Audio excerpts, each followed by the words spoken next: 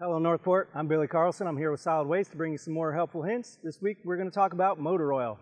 Now if you change your motor oil at home and you want to dispose of it properly, we do ask that you put it in a jug like this, whether it's a 5-quart like this one here, a 1-quart, gallon jug. Just make sure that the lid is screwed on tight.